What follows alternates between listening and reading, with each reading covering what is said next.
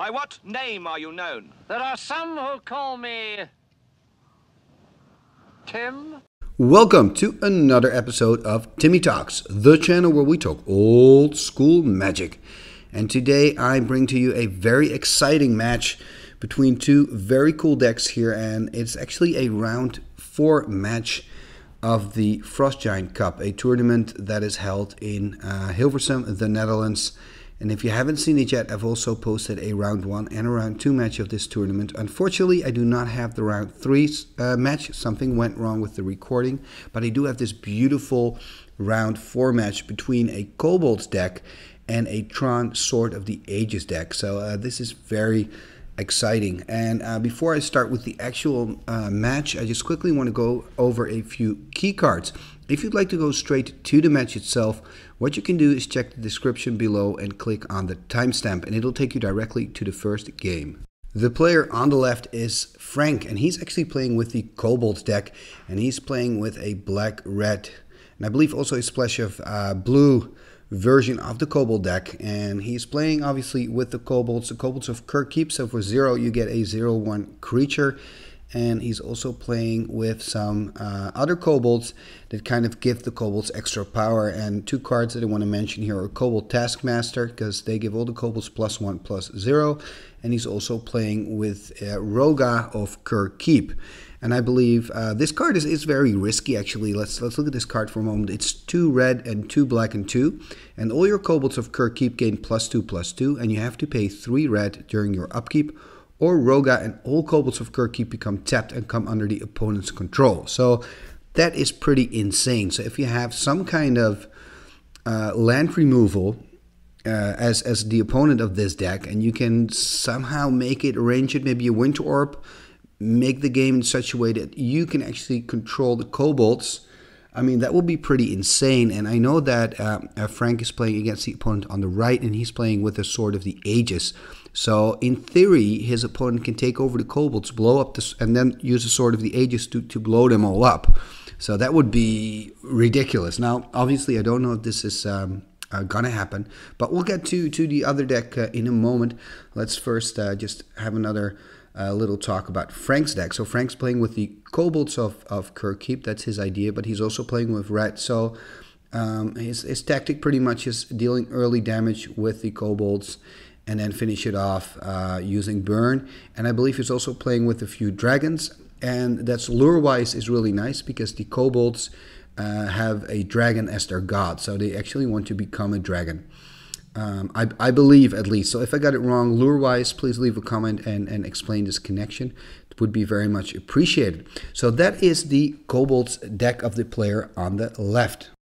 The player on the right is playing with a deck called Tron of the Ages, or at least that's how I've called the deck, and it's based on the Urza land combination. So if you have an Urza tower, an Urza's Mine, and Urza's Power Plant, your lands can produce more than 1 mana. They actually produce, the tower produces 3, and the mine and the power plant produce 2 each. So that means that all of a sudden your 3 lands give you 7 mana in total. Now this deck is pretty much based upon around the idea of that you get your Urza lands in order, that you have a lot of mana, and then you go and cast a lot of mana costing spells. Now obviously you think of a Fireball. I'm pretty sure it's in this deck as well. But what this player did is actually way cooler, because he's playing with a Sword of the Ages. And his Sword of the Ages is an artifact from Legends. It's a rare, and it's 6, and it reads, Sword of the Ages comes into play tapped, and then you can tap it and sacrifice the sword and as many creatures as you choose. And sword does the combined power of these creatures in damage to 1 target. Sacrifice creatures and sword are removed from the game entirely. So this is what I talked briefly about in the introduction of the Kobold deck, is that if he can find a way to gain control of the Kobolds of the opponent and have the Sword of the Ages in play at the same time, I mean, that would just be disastrous for the Kobold player. But that's obviously not the main plan of this Tron deck, because what he wants to do with Swords of the Ages, he actually plays with one of the biggest creatures in Old School, and that's Colossus of Sardia. And it was the biggest creature when it got released, actually, in his day. And it's a 9/9 Trampler. And of course, it's great if you can play the Colossus, attack, and after that, sacrifice it to Sword of the Ages. Now that's pretty much the idea. I believe he plays a red-white version, so he has some direct damage, and also I believe an archaeologist in his sideboard. So it would be nice to see that card as well in this game. So all in all, it's a very interesting matchup. I have no idea who's favorite here. I have no idea who's going to win. So let's quickly go to the games and see what's going to happen. Game number 1, and let's see what's going to happen here. Frank starting with a volcanic island and playing an ancestral recall. So that's a great start, especially when you're playing kobolds, because they're 0 to cast. So you can just empty your hand now. Look at that. That's 1, that's 2, that's 3. That's not a full play set, but hey, 3 kobolds turn 1, 3 creatures. that's not too bad. Let's see what the Urza player can do. Playing an Urza's Tower. And it looks like he has just passed turn. And I do see some Felwar Stones there in his hand. And there's a Badlands from the Kobolds player, also passing turn. Cannot find that Kobolds Taskmaster. That would have been sweet right now, because then all the Kobolds would have gotten +1/+0, and they would have been able to attack. There's a tap there, 2 mana, and there's his first Felwar Stone, having a second one in hand as well. And if he can find an Urza's Mine, that means that he will have Tron online next turn. And then he'll have 8 mana in total. But he'll have to find that Urza's Mine first. Playing a Badlands, it seems. Taking it back and playing a Strip Mine instead. Is he going to strip the Urza's Tower? Maybe they're discussing it. He's not doing it. Passing turn. And look at that. The opponent is playing a Plains. Cannot find that Urza's Mine here, but plays a Yoshin Soldier, and that's a 1/4 creature from the Antiquities expansion. It's a 1/4, and it doesn't have to tap when it attacks. It's a great blocker. And this is pretty good here, playing the Tome, so that's going to give Frank the opportunity to get some extra cards and try to dig for something useful here, so that he can do something with the Kobolds. And that's the first damage dealt in this game. The Kobolds player going to 19 after that attack with the Yoshin Soldier. And I do see a Fireball there in hand. At Frank's side, what else can we see after playing that basic island? Is he going to use the Strip Mine? And he's actually going to use it on the Mishra's Factory, so that's interesting. So apparently he's not very much afraid of the possible Tron combination. And there's a Basalt Monolith. And he has a lot of mana already, even without Tron. And there's a Time Walk, and there's a Fork on the Time Walk. Wow. And I think Fork is one of those, underestimated cards. It doesn't see a lot of play, but Frank now has 2 turns in a row. And let's see if he can do something useful with them. So far, he's not able to really take advantage of the Kobolds that he's played out. And taking an extra card with this turn, and taking his second extra turn.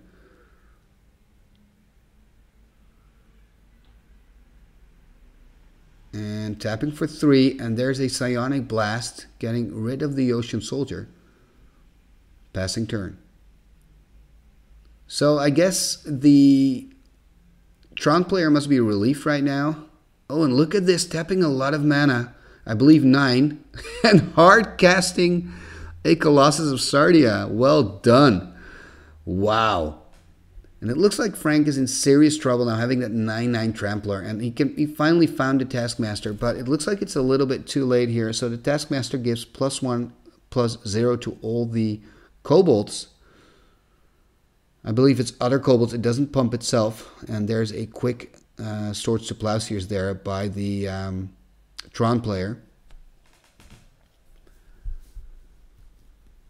And wow, look at this. Look at this board state. It's just beautiful here. A Colossus of Sardia attacking and only 3 measly Kobolds to block.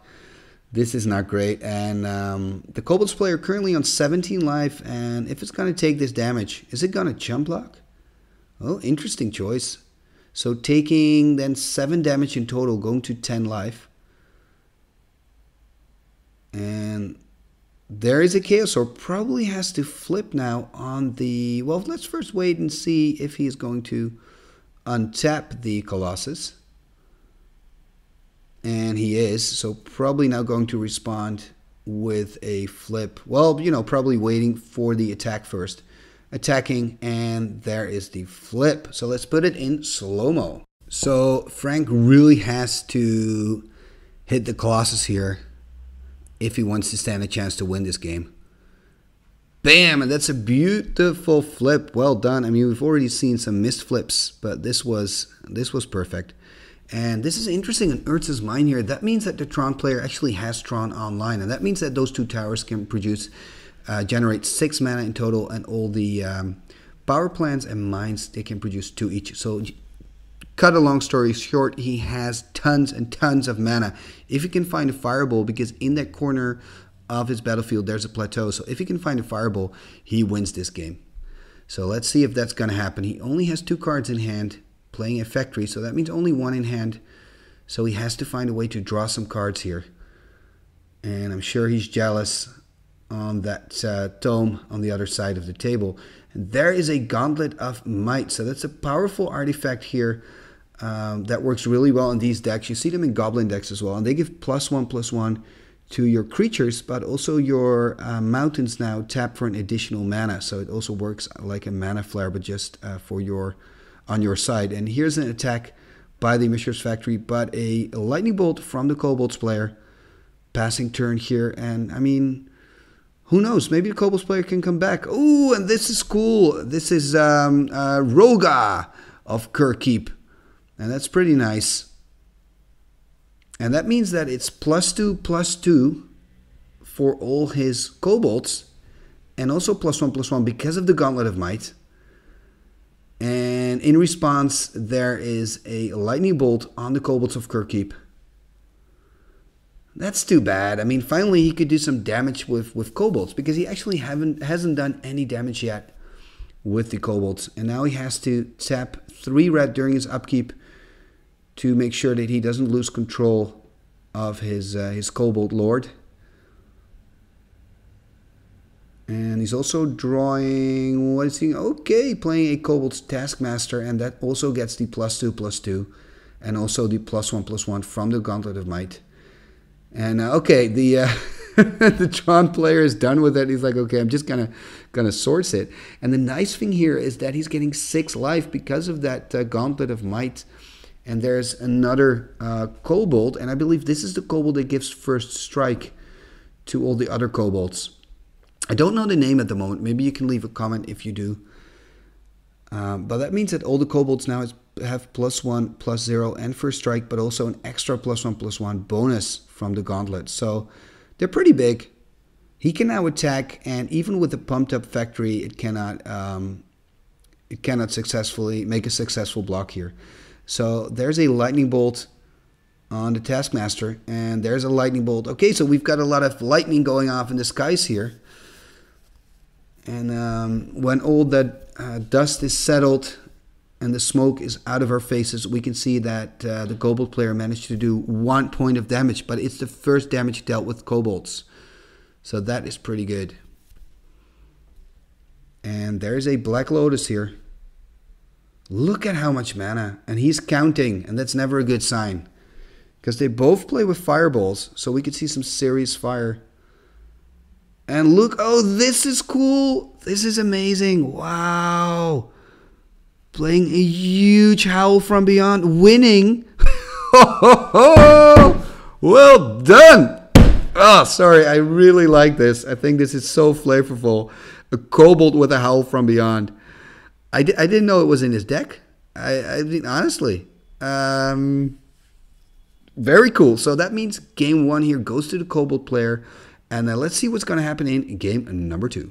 Game number 2 is about to start, and it's the Tron player now on the play after that insane ending of game number 1. And you know, this is why I love old school Magic. I mean, in what other Magic format can you win by playing a Howl from Beyond on a Kobold of Kher Keep? Come on.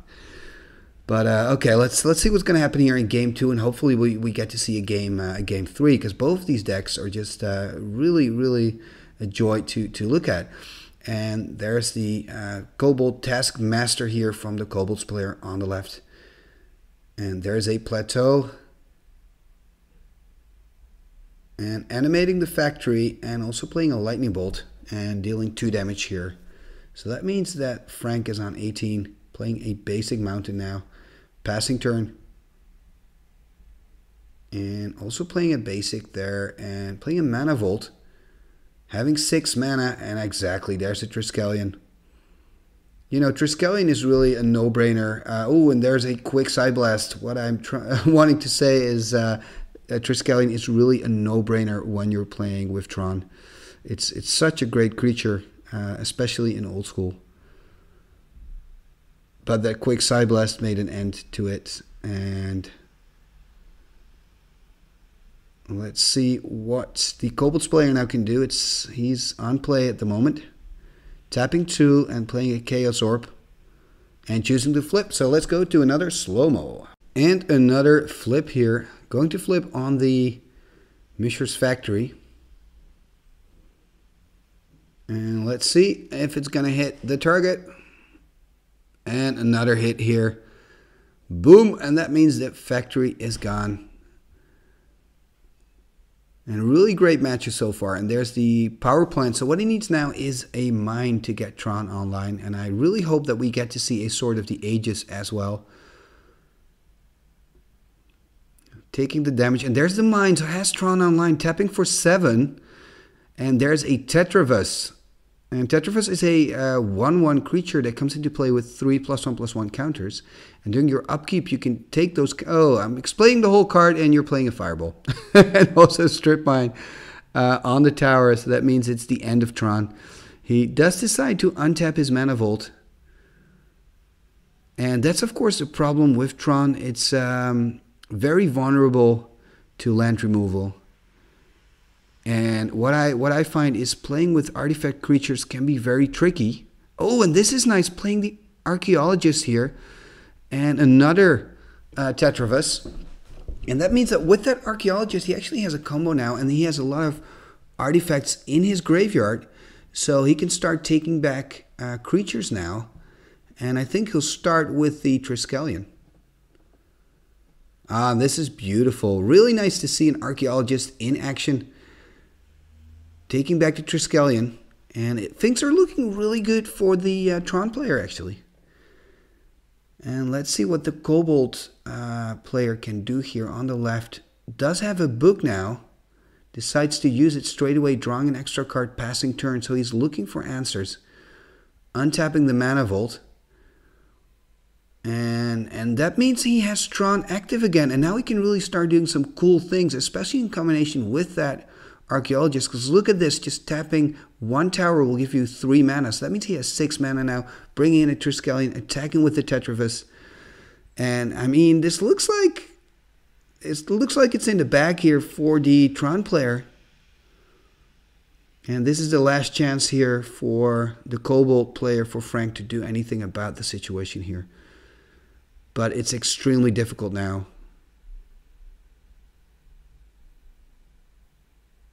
And he's looking at his cards, thinking, what can I do? Is there an out? I see a Howl from Beyond there, but that's not gonna give him the match, or not gonna give him the game this time. And tapping 2, playing a Demonic Tutor. Interesting.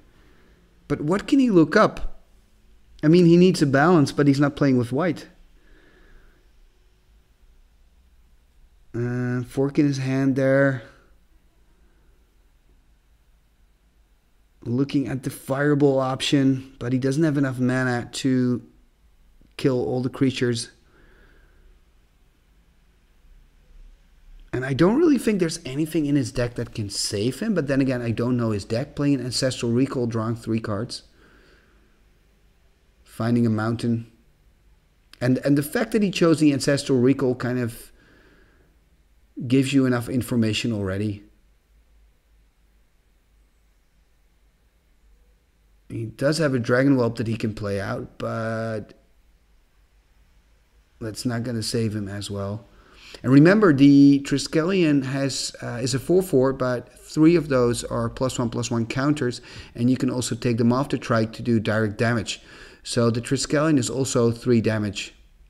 So that means technically he's only on 2. And obviously he is in the tank right now trying to find an answer.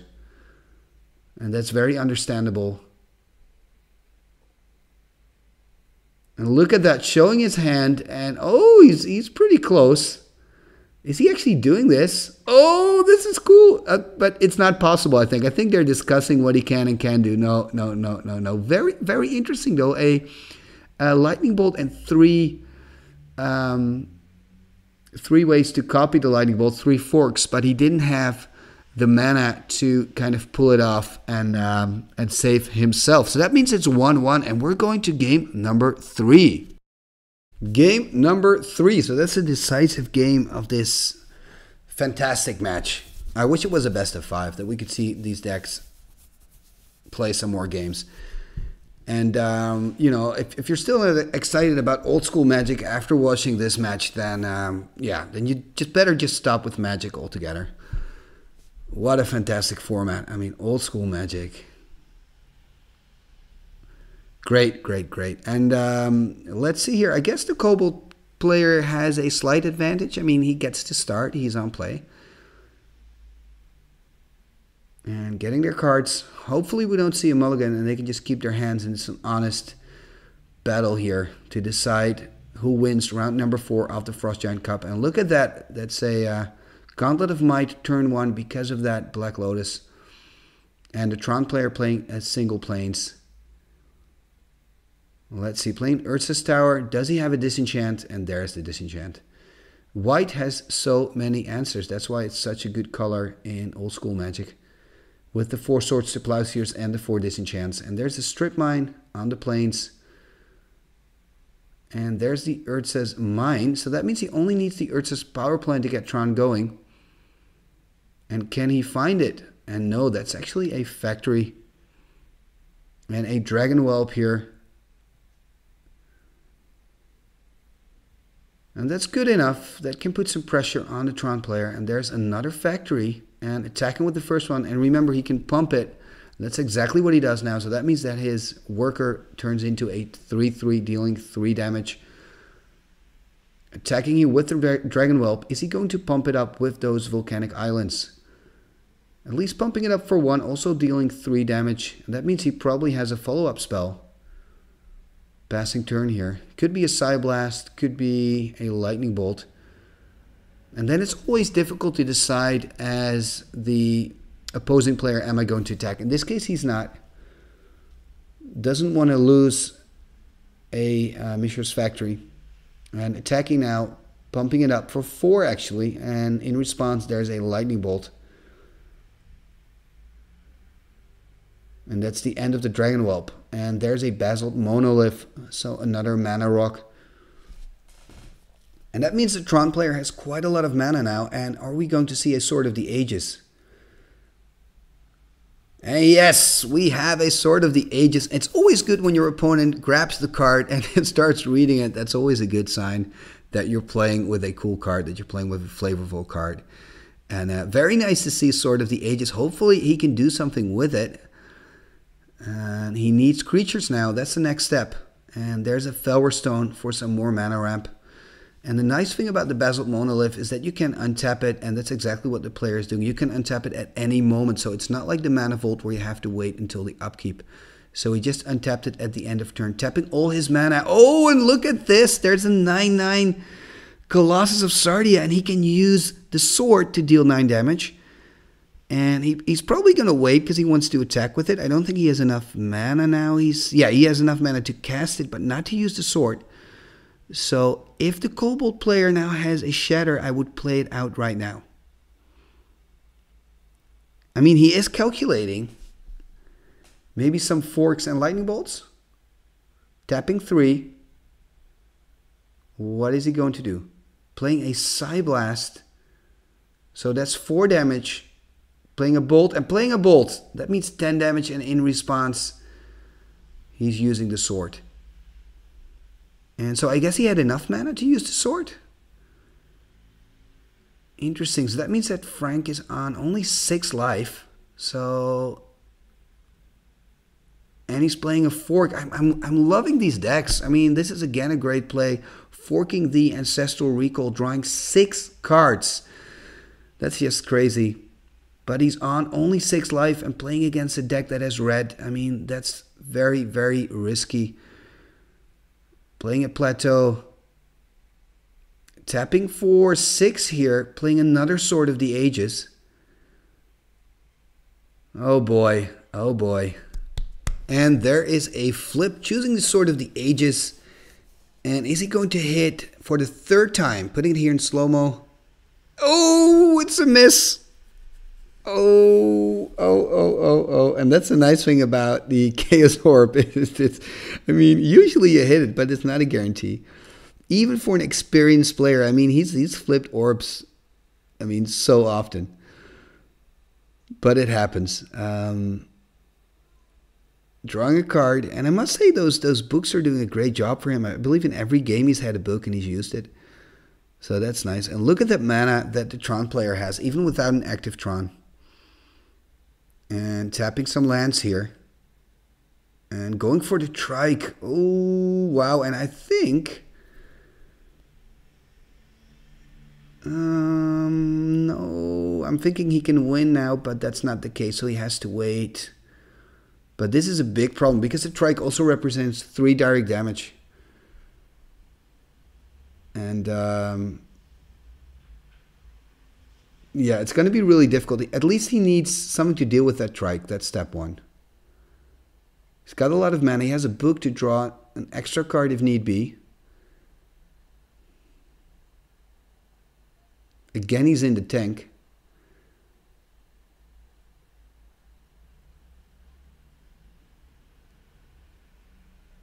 And they're discussing the sword. But I don't think the sword is not the biggest problem here. The biggest problem is the Trike. Looking at his hand, I mean, he has a full hand after that crazy Ancestral Recall for 6. Casting a Fireball and forking the Fireball. And he's actually interesting. He's not choosing to destroy the Trike. And that's game. I guess, I mean, this is a bit confusing. Maybe he didn't see an out anymore.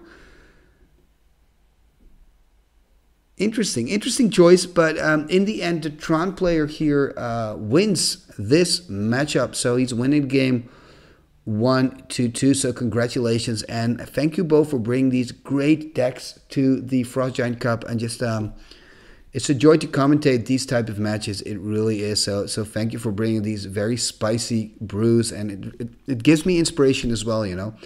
And thank you, of course, for watching another episode of Timmy Talks, the channel where we talk old school magic. And if you'd like to see more old school magic, you can click on the videos that are appearing right now. And if you want to see more of this tournament, keep an eye on the channel, because I will be posting a round 5 match and also the top 8 games all the way up onto the finals.